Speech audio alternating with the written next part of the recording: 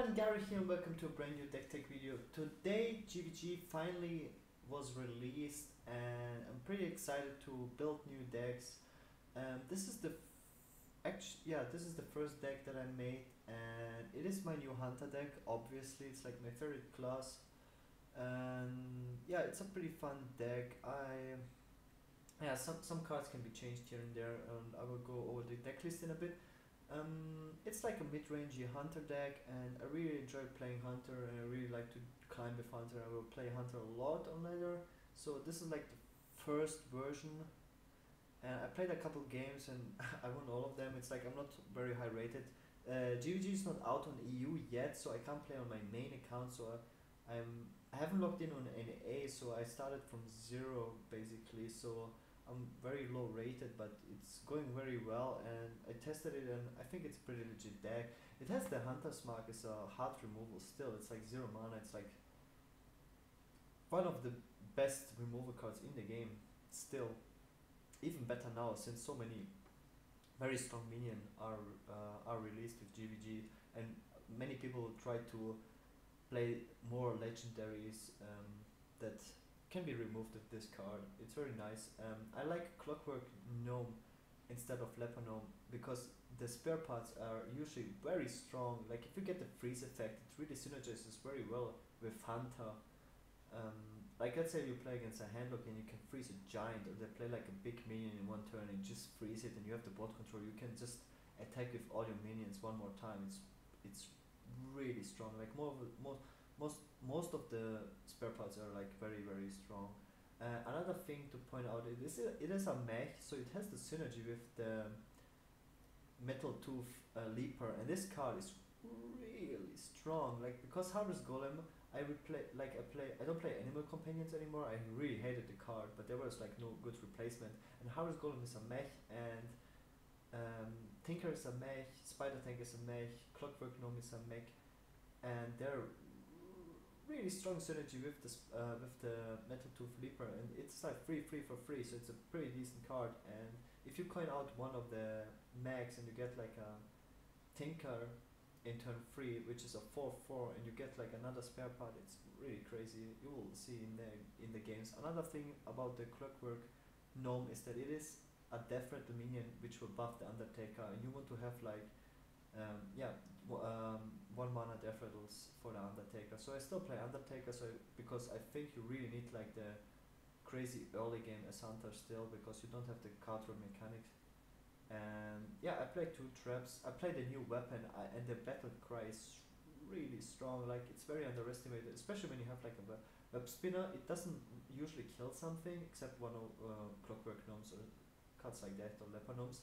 But if someone has like an Undertaker or something, some tooth or like some knife juggler or pyromancies, you know, all those 2 drops, you can just kill it with web spinner, or like with the weapon. Like you can buff whatever. It's like if you get a Harvest Golem with 3 free stats, it's really strong. Like whatever you buff with this card, it will trade.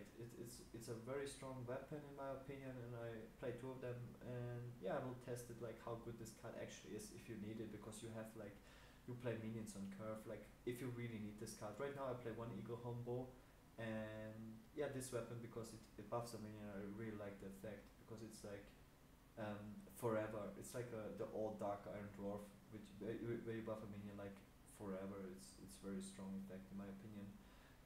What I play only 2 traps for now.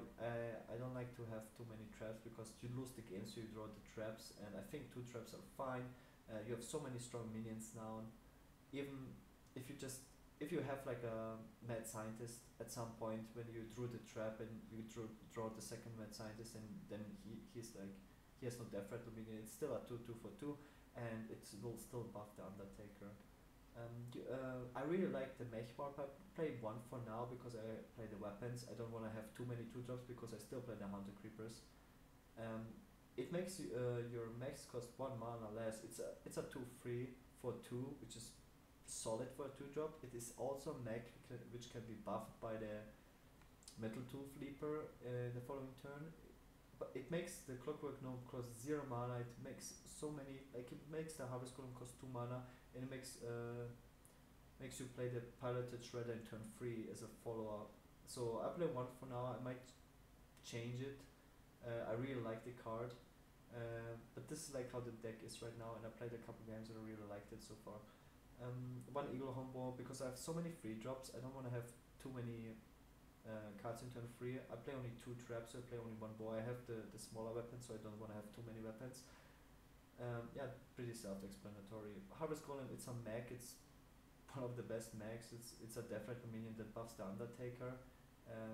Metal Tooth Leaper, as I mentioned, is very strong to buff all your mechs. You get like a really crazy aggression with it once you have the tempo. The Spider Tanks, it's a 3/4 mech for free.